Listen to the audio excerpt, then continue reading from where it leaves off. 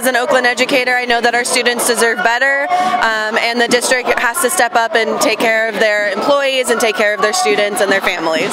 True, the superintendent makes $480,000 a year?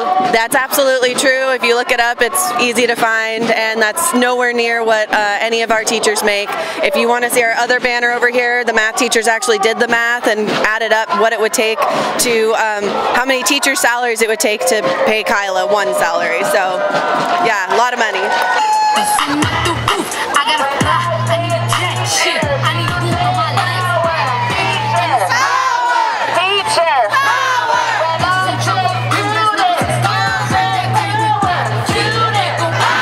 My name is Valeria Coronado, and I'm one nurse, and I have 3 different school sites, so I'm responsible for approximately 1,350 students. That is not safe, that is not equitable.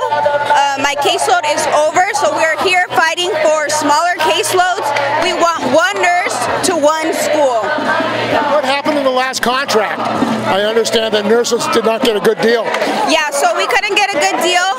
OUSD told us that we do not need more nurses. How is that possible? We need more nurses. We need better pay so that we can keep students safe. We have students with health conditions. The number statistically has increased. We have more students where we are getting agencies to come out and help us. We need more nurses. We need more paraprofessionals. They need to get paid better so that they can stay in Oakland and not leave. How does it feel when you really can't take care of the students who need your help? It feels extremely frustrating because these students deserve to feel safe, to have their medication given at the right time, their procedures being performed, the nurses being understaffed, overmanaged. We don't, teachers, staff, when a nurse isn't there, they have to pick up the work. They're not trained to do what nurses can do. So it's very frustrating for staff to help the nurses with basic first aid. And the superintendent makes $480,000 a year. How much does a nurse make? A nurse, I am a new school nurse, first year at OUSD, and I started with education, $78,000 a year. That is, I can't make a living off of that. Thankfully, I'm married, I have a double income, but if I was single, I could not afford to live. I have to drive an hour just to come here to OUSD because I live elsewhere. They have trouble getting nurses because the nurses at Kaiser, other hospitals. Exactly. So at Kaiser, at other healthcare systems, they're making at least 80 to 90, maybe even 100,000 salary compared to school nurses. It is not fair. And to be a school nurse, you have to have a bachelor's degree. You have to go back to school to get credentialed. OUSD should pay the school nurses for the education that they have to go back to and complete. All I have to say is they're paying over $30 million to office and supervisors when they're cutting staff. They're not fixing our schools, and they're cutting more and more special education classrooms. What does it mean when they're cutting special education? They're closing special day classes. They closed my special day class last year. They're closing another one at our site this year, and Joaquin Miller is closing special day classes too. So they're taking services away from special education students. Isn't that illegal? Aren't these students required to get this? They're entitled to their services. I don't know what's happening. I need to hear a reason. Yeah. They're violating the law as far as these students. I mean, I don't know about that. I just know that they're cutting classes and taking away services from community schools. All I know is that they're taking services away from kids. They're taking teachers away from kids. So they can't keep the teachers here because of this? Yeah, a lot of our teachers are leaving every year. We have a high turnover rate at our schools. What's the turnover in your school? I don't have the numbers, but we can see it in the staff. There's always new teachers, always young teachers coming in. Not a bad thing, but we want to keep our teachers long term as well. You have this high turnover. Does that affect education? Oh yeah, the students. I even talked to the students. They're like, growing up, were your teachers young or old? And like, oh, they're young. And then I was like, okay, so did some of them leave? Like, yeah, we had to sub the whole year for multiple years. So They see it all the time. It hurts the education process. It definitely hurts the education process, yeah. It's unfortunate, but we're fighting for a better contract so we can keep our teachers. So in Los Angeles, the teachers there went out around the same issues. It seems like it's a growing movement of teachers and educators throughout California. Oh, absolutely. I mean, it should be. So many educators have left after distance learning and after the pandemic. The needs are much higher, and we work really hard. All the teachers you see out here today are working with youth every single day, one-on-one attention, everything that you would want for your children. And you know, the cost of living is going up, and we need to keep up and pay our teachers. And at our site, yeah, we're hemorrhaging teachers, and a lot of teachers in Oakland specifically live here, and they'll go to other districts to work because the pay is higher. I could get paid a lot more if I went to San Francisco or San Leandro over to Marin County. So I think we need to improve our salaries. What does it say about this country? California is a wealthy state. Yeah. You got all these billionaires. Yeah. And yet you can't have decent paid teachers, decent public education in Oakland? I mean, I think we know what it means. I think we know, but yeah, there's more than enough money in the Bay Area. Of course, it's privatized. Desiree Turner. We're fighting for our students. We're fighting for proper education, proper pay, proper counselor to student ratio. We're fighting for it all. It seems like it's getting worse, the conditions in the schools. Is that true? Absolutely. Absolutely, it's getting worse. I mean, the workload is just, it's a lot. It's a lot. And how can you have proper education, a good education? I want to talk to somebody else. when you got stressed out and not enough staff? Oh, not enough time. So that we know, like, there's a lot of teachers that are stressed out. There's a lot of, that's why teachers are leaving the profession. I mean, the pay for the stress, it doesn't work. Like the kids say, the math ain't mathing. How long have you been teaching? 19, 20 years. Do you like it? I love my job. I really do. I love my job. Oh man, I'm excited to be here. I do have a sad story to tell. And this is a story we probably all know. It's as a teacher. I asked my students this week, I asked them a simple question. Would you, if you had children, would you send your children to an OUSD school? 100% of my students said no. And then I asked them again, are you sure? And the response was, hell no. They would not send their kids to the school that they actually attend. Not to our school, not to any school within the district. And I thought this was sad. It saddened me to actually have to go through that, to ask them this. And so I challenged them, what can we do? And they were happy to know that we're coming out here today to try to do something about it. My students were happy. They were there this morning. We didn't have 100% because middle schoolers will be middle schoolers, and they will stay home to take advantage of that free day. But we're out here working. It's not a free day. Most of us are losing just to be here. They've already promised us no pay. They've already said everything they would do to those who support us. And they use these tactics to instill fear. People, when you take someone full of fear and you back them against the wall, there's only one way to react. I feel we're being pushed against the wall, and this is our time to react. This is our time to put on our teacher voices and let them know that we're not going to take it. We are tired of this. We're tired of being underpaid. We're tired of every single thing it is that they do. We're tired of coming to the negotiating table and they're not being there. We're tired of them canceling. We're tired of looking at numbers like 3.5%. It's like, OUSD, what the hell is wrong with you? Right? What is wrong with you? 3.5%. They sent out, yes. They sent out letters 2 nights ago to all the parents. My child is an OUSD student. And we got letters that made me nauseous, saying that they were giving us an 8% increase. They never talked about the extra 4 days a year they're trying to make us work. They never talked about the 2 extra hours a week they're trying to make us work for that extra 4.5%. They painted a narrative. It's our turn to change the narrative. We have the kids, we have the students, we are the ones most responsible for their education. And we are not getting compensated for what we do. And I think it's time we turn around. It's time we do something. I told the children we are making history right now. We want to make this a place where people say, you know what, when I grow up, I wouldn't mind teaching at OUSD. I wouldn't mind becoming a teacher. I want to be that person. We came here for a reason, okay? And we're fighting every single day to make sure that this happens. All right, and I'm glad to see you here. I love you all as fellow educators. I appreciate what you guys do. My kids appreciate it, and we're here to work and fight the long-ass fight that we got ahead of us.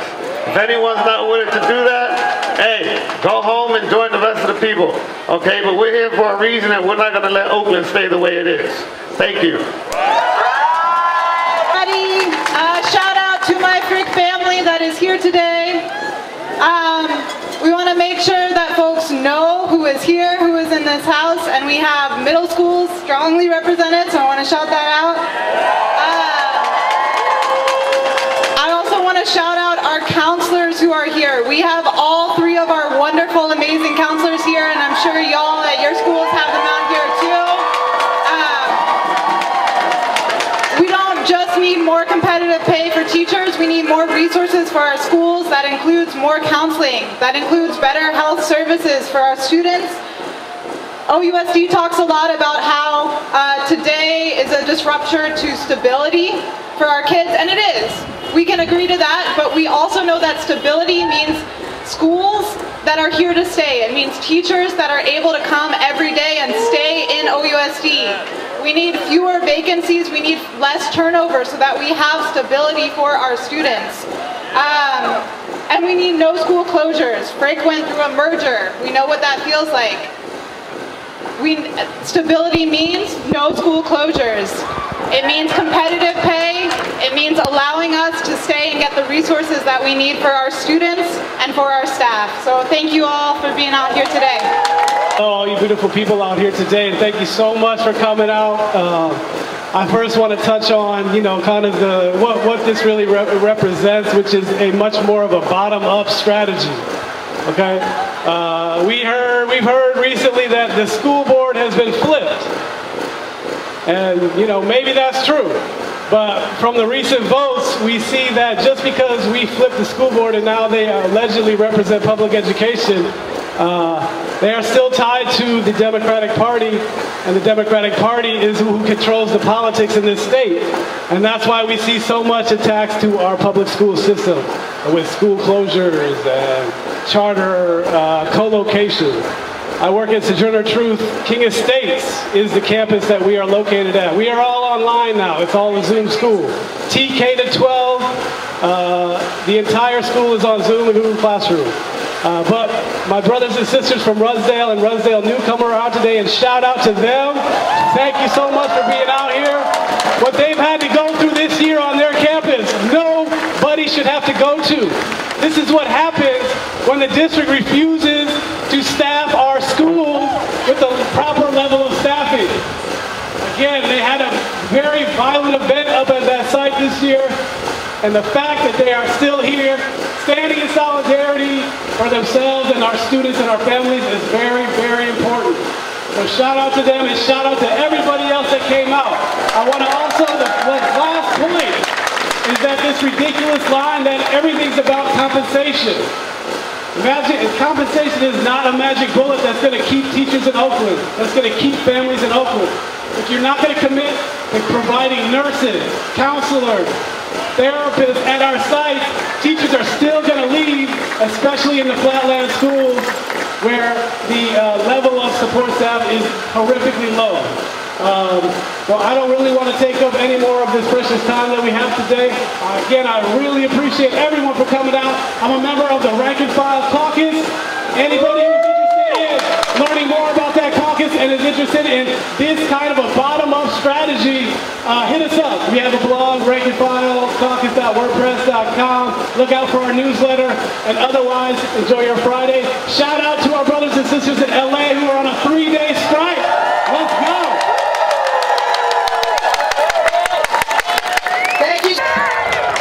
It's Oakland Tech year! And how about Oakland High? It's OEA in the house!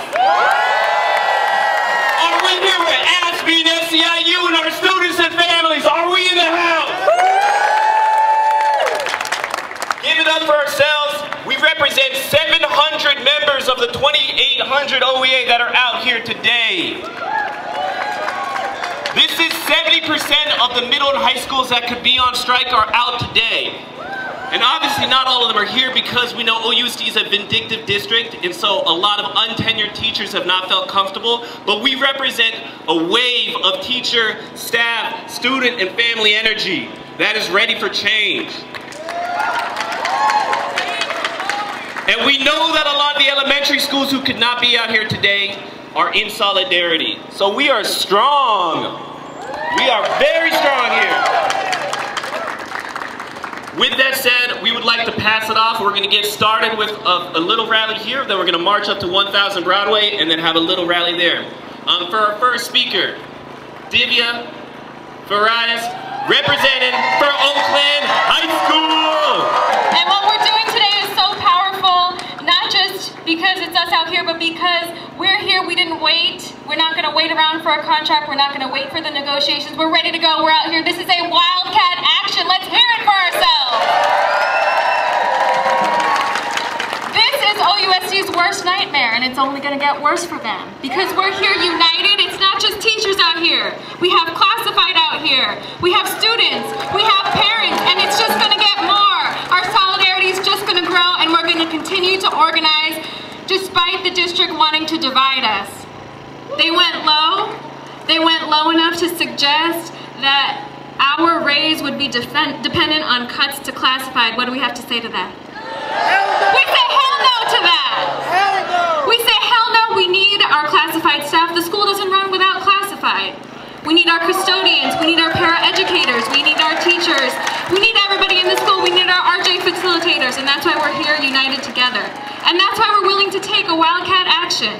Right? We're here because we know we're all members of our unions as well, and we're ready to push our unions until we get what we need for ourselves, for our students, and for our community.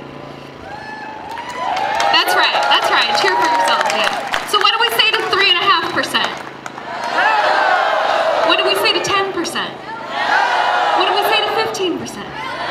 What do we say to 22.97%?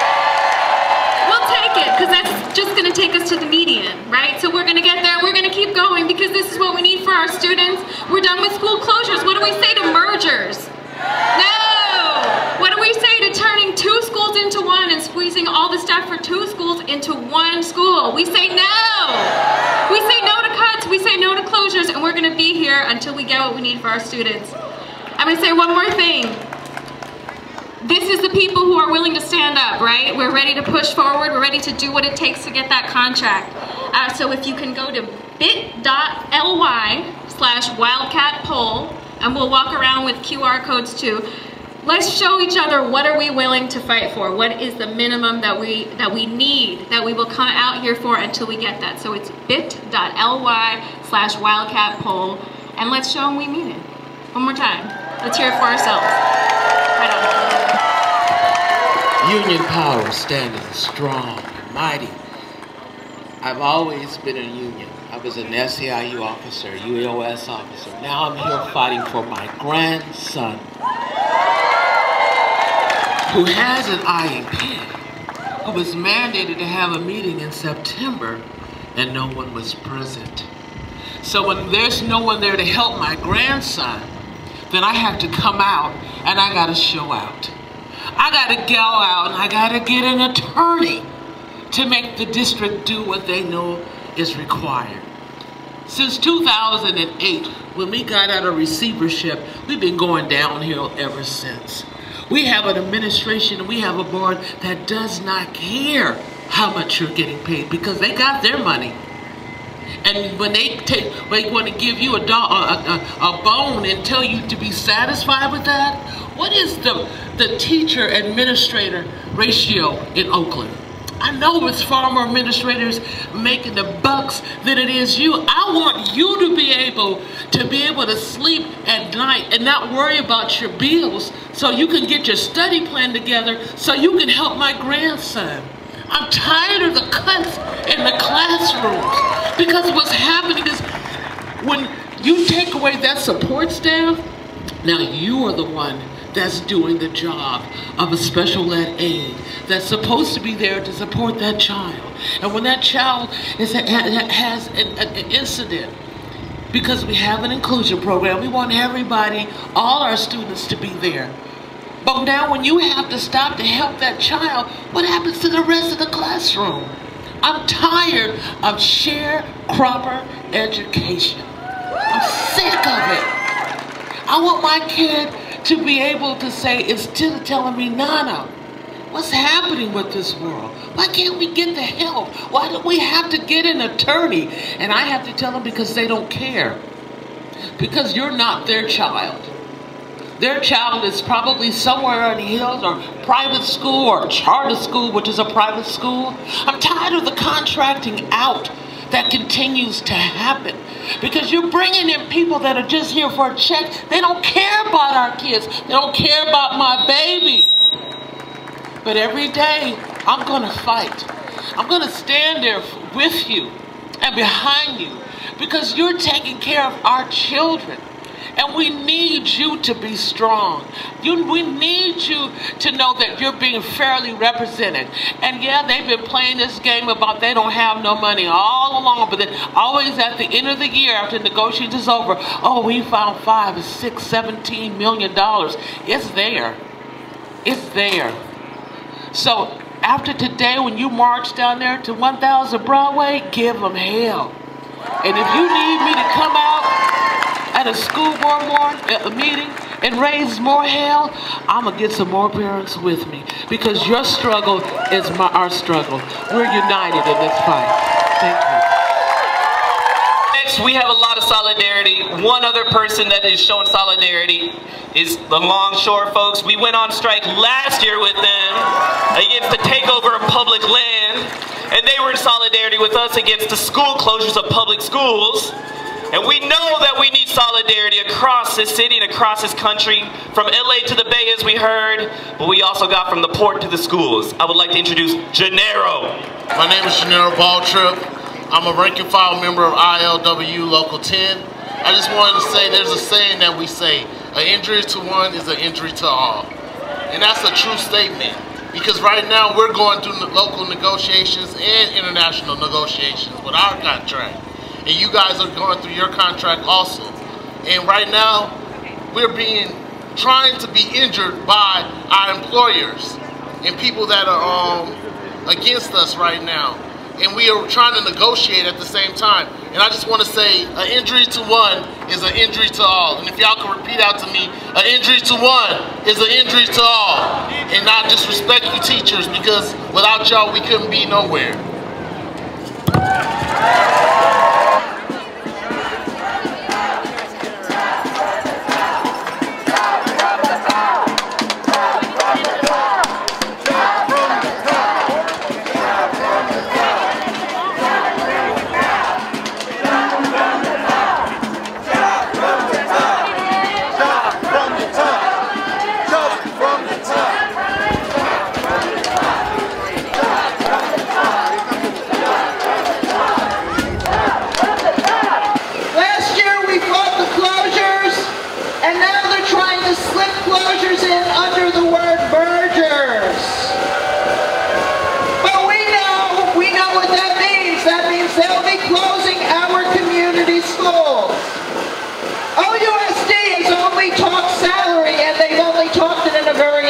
Way. They haven't talked about supporting community schools, and that's what some of our demands are about. And let me say, one of the things that we're fighting for, and I am the chair of the OEA Substitute Teacher Caucus, one of the things we're fighting for substitute teachers, you know, we have no tenure, we have no job protection. 3 of our members were fired this year with a one-line sentence from OUSD, your services are no longer wanted. So we need, for substitute teachers, we definitely need some protection. Because we were there, many of us came back to work, we were retired teachers, we came back during the pandemic because the need was there, and now they want to throw us away. But we're here today, and we're going to be here through any strike, and we support, because we are teachers, and we are OEA.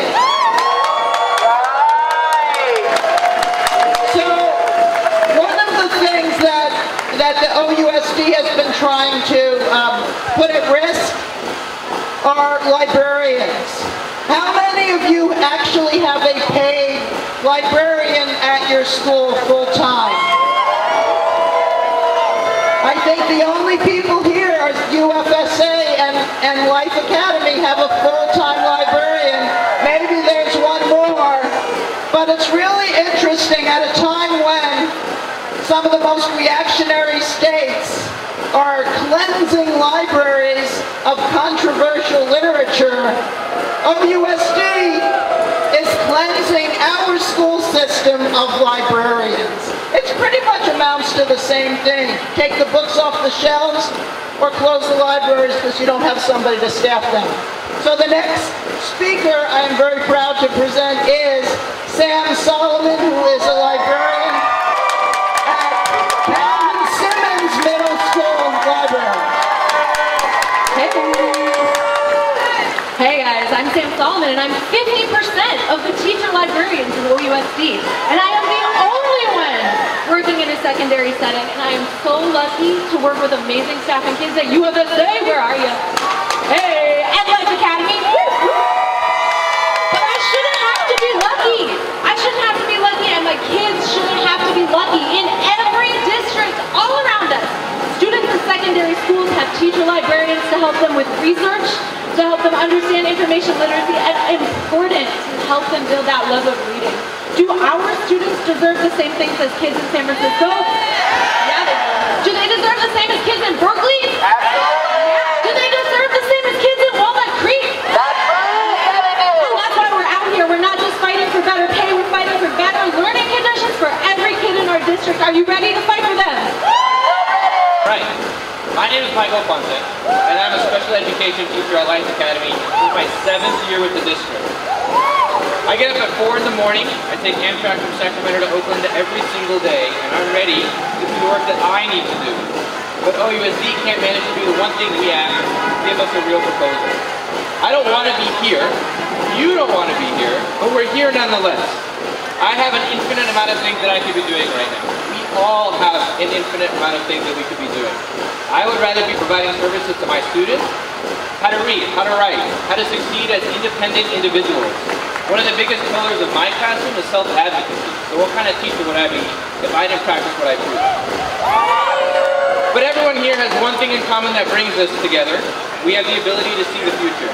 To look into the future is not a special gift. We have all seen the future before. We've seen it when qualified teachers leave our school. We have seen it when our most vulnerable students are on an ever-growing wait list to receive invaluable services because there's no one to test them. We saw it 5 years ago when we were right here doing the same thing we're doing right now, fighting for scraps. I don't want to be here. We are now in a future where students outlast teachers. I'm the longest serving special educator in our school history. 7 years, that's it. How many of us have seen extraordinary teachers leave us for better prospects? How much money is the district sinking into retention efforts when the answer is right in their face? Pay us what we're worth. This is not a business, this is education. We understand that there are bottom lines and money is needed to fund our most vital programs, but we are not naive, we know how things work. When we don't see money where money is promised, you better believe we're going to start asking questions. Questions like, where's the 15% that special education services should be getting every year? Where's the money for black student reparations? Why do I have to take time out of my working day to dispose of dead mice in a classroom full of young students? I don't want to be here. I want for a minute to look at the symbol of our community, an oak tree. We paint this picture of roots that grow deep and are widespread, of people who have grown up here and who have stayed to serve the community that they live in. My question is this: how are we supposed to grow roots into soil that is sour and unforgiving? Education, teachers, families, students, these are the roots of our community. The wellspring of knowledge and hope for our future flows from these. But if you salt the earth in favor of short-lived profits, then our tree's going to die. The very symbol of our community will wither and rot, and all you'll be left with is an empty building and padded walls. We shouldn't have to be here, but we're here nonetheless. Go forth and fear no darkness. Hello, everybody! I want to start by saying Happy Women's History Month! My name is Maurice Andre Sanchez. Make Sanchez to my students and coach to my cheer team.